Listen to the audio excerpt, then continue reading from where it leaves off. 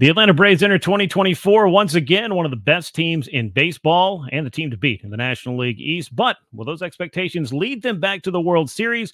We're all going to find out together as we embark on that long journey, which begins just under a month from now when the Braves and the rest of baseball report for spring training. Welcome into BPTV alongside Chris Willis. As always, I'm Grant McCauley. Go ahead, hit that like button for this episode and subscribe if you haven't done that already to the channel. We appreciate your support, and we got a lot of Braves to talk here in 2024. On this episode, we're going to begin our positional preview series. We're going to take a deep dive into each of the main groups for the Braves and look at the National League East as a whole. Chris, though, first and foremost, I don't want to bury the lead here, but it won't be too long until the Braves are down there in Northport doing baseball-type things. Yeah, it's unbelievable. We're almost to the end of January.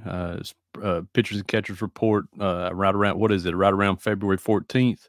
February 14th. Workout dates are out there. Man, I'm ready for it. It's going to be here before we know it.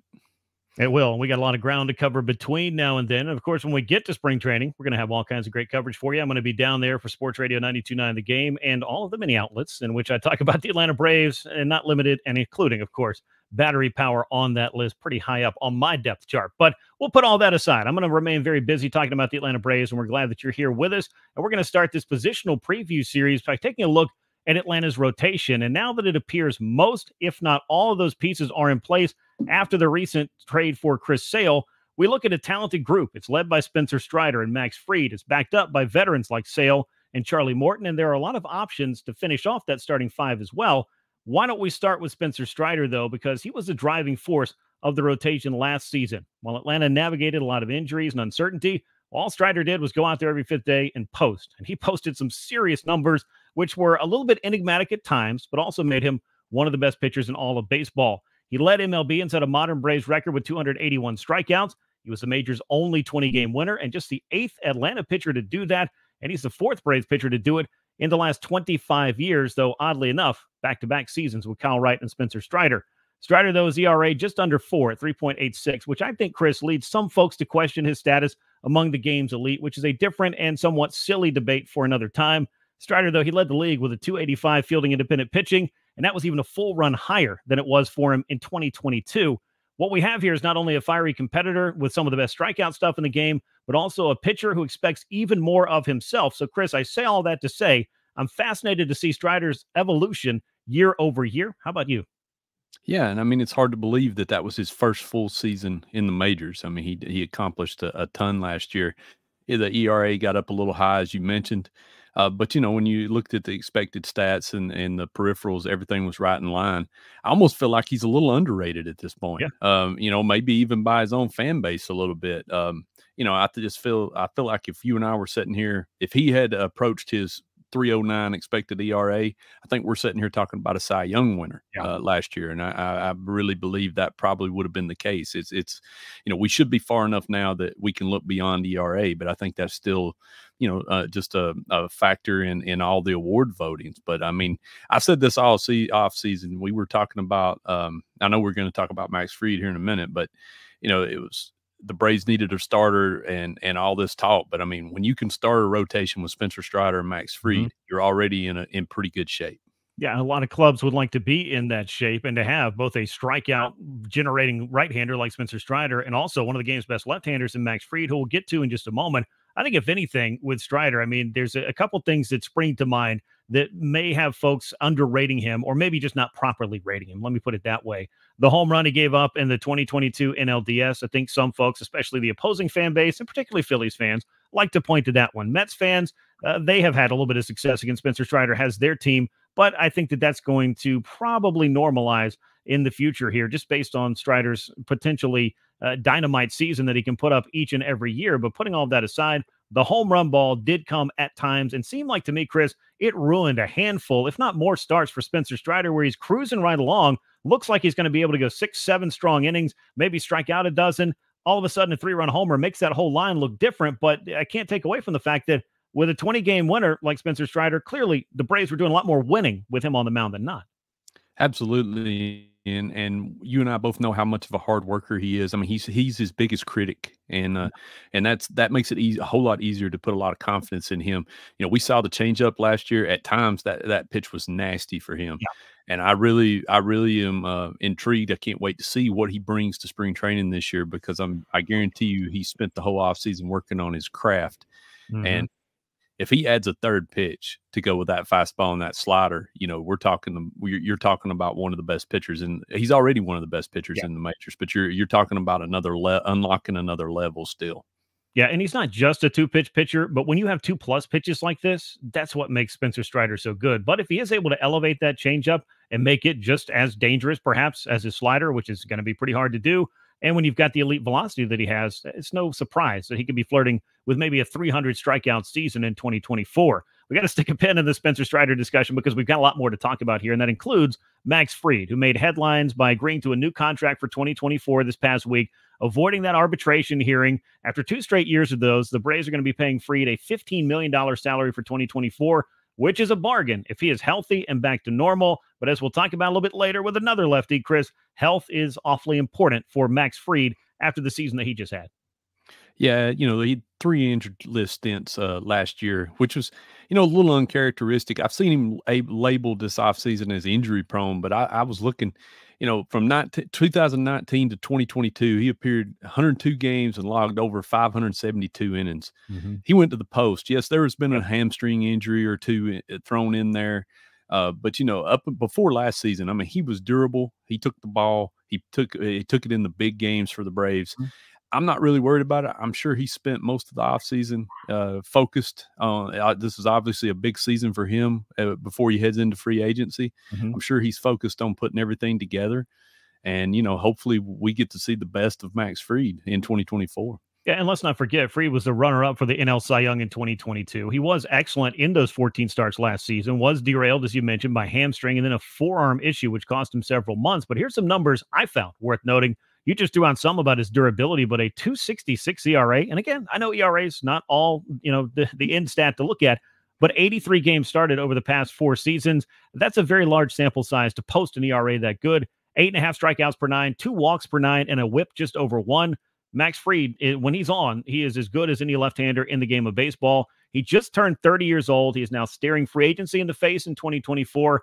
If the Braves don't come through with one of those long-term extensions they've been known to sign here over the past couple of years, reason to question whether or not that happens, but there's a big season ahead for the Atlanta lefty and a big decision ahead for the Braves themselves. And this is one, Chris, that I think has a lot of variables and a lot of eyeballs on it.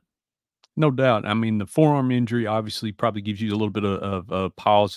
Brace said that was a clean injury, was nothing related to the elbow, but that's usually a foreshadowing a little bit. And he's already had one Tommy John surgery, so if you want to be concerned about the elbow or the forearm, I understand that. But again, I just feel like when this guy's right, he's among the best in the majors, and I think he showed that obviously with that runner-up Cy Young finish. I think he could win a Cy Young if he's able to stay healthy and start a full season, because I mean, you look at the numbers. The thing about Max Fried is too, he's not necessarily flashy, but the next thing you notice you're out there, he's 7th inning, he's allowed 1 run and got 7 or 8 strikeouts. He's just that kind of pitcher. Yeah, very efficient when he's on, that's for sure. And meanwhile, a man who's going year to year, like Fried finds himself this particular year, well, that's Charlie Morton, of course. He'll be back again with the Braves in his age 40 season. Morton has been a solid addition, if not better than that, to this staff since signing prior to 2021. He had an up-and-down ride last year, but those numbers, they were there at the end of the year again, and the Braves decided to pick up his $20 million option. Last year, Morton 14-12 in his 30 starts, 3.64 ERA, 183 strikeouts, and 163 and a third innings pitched. Obviously, you'll take that line every year, but the real down note for Morton was that finger injury that forced him to miss the National League Division Series, and that ultimately was one of the reasons why I think the Braves went into that series and found a similar outcome to the year before. Yeah, I agree. I think it really messed everything up, that along with Max Fried's blister, going into that series. But, as you said, Charlie Morton was statistically better last year than he was in 2022. Yeah. And that's when you factor in all the off the fields things that he brings to the clubhouse, I mean, that's a pretty valuable guy. I know $20 million is a lot to commit, but at the same time, if you looked at this offseason as an example for what pitchers are getting paid, he's almost a little bit of a bargain. I think one of the biggest surprising things for me is his velocity has been just about even over all 3 of his seasons, in Atlanta. Last year was the first trip to the injured list that he's had since he signed with the Braves, not counting obviously the broken leg in the World Series. But he's been durable. He's taking the ball. The walks are a little bit concerning. The walk rate really jumped up last year. Yeah. But again, the Braves don't need him to be a top of the rotation guy. They need him to go out there, pitch effectively, give them 5 or 6 innings, as a number 3 or a number 4, and that would be plenty, for this team. Yeah, and with what the Braves have done to this bullpen, you can have a 5 or 6 inning starter and not feel like it's a tall task or a big order every single time through the rotation to have this bullpen cover it, because they've got the kind of arms that can. If you got Spencer Strider and Max Fried providing innings, which is obviously the, I think, foundation for what this rotation can be, it's great to have a veteran like Charlie Morton. And now from the left side, to have somebody like Chris Sale, someone with his pedigree, and we talked a lot about him on the show a couple of weeks ago. Long-running question of the winter, who the Braves could add to their rotation. It was finally answered when they sent Vaughn Grissom to the Red Sox to acquire Sale in that trade. When healthy, as we talked about, he's a frontline experienced starter. The problem, though, Chris, as we know, has been the health has not been on his side for a variety of reasons over the past 5 years. All that said, Sale made 20 starts and eclipsed 100 innings for the first time since 2019 last year in Boston. He closed out the season healthy. He's having his first normal offseason in a long time. That's a big deal to me. And he's already at work down in Florida at the Braves spring training complex. So we don't need to recap the trade again or the reasons why the Braves did it. We already know. But the addition of Sale, in my mind, changes the entire dynamic of Atlanta's potential playoff rotation plans if everything works out. And that, as much as anything, is a big reason to take a gamble on somebody like Chris Sale. Yeah, and he's certainly trending in the right direction. You like to see, the 100 innings last year. The 29% strikeout rate was right in line with his career average. The velocity was there. The normal offseason, I think, is huge. And it was interesting to hear him talking about that, how long it had been since he had really had that opportunity to throw in the offseason. And, so I agree with you. I mean, this guy's a big game pitcher. I think he's more valuable to a good team like the Braves than he would be a team that may be trying to find out where it fits in a division, maybe like the Red Sox were. Yeah. He's a competitor. I would take my chances. If you can line up something along the lines of Strider, Fried, and then you've got Chris Sale going in game 3. I mean, if he's healthy and right, I agree with you. I think it changes the dynamic of the whole rotation. It really does. And with Sale on board, it leaves Atlanta to sort out that 5th starter spot. And if that story sounds familiar, well, it should, because we spent most of 2023, if not the last few seasons, trying to figure this thing out. Bryce Elder was an all-star, but as we know, he faded in that second half. I think it's pretty obvious he's going to get the first crack at this job. But Reynaldo Lopez, who signed as a free agent, hard thrower, formerly a starter, had a lot of success in the bullpen, mostly with the White Sox. He's also set to get stretched out and get a spot, or a shot really, for a spot in spring training as well. So as you get behind those two guys, you do find a group that has some high-octane arms like A.J. Smith-Shawver, Hurston Waldrop, who rose all the way through the Braves minor league system after being taken in the first round of the draft in July. He closed the year in Gwinnett, so he's got to be knocking on the door as well. Then you got a good amount of depth, I feel like, with Darius Vines, Alan Winans. They showed you some stuff last year.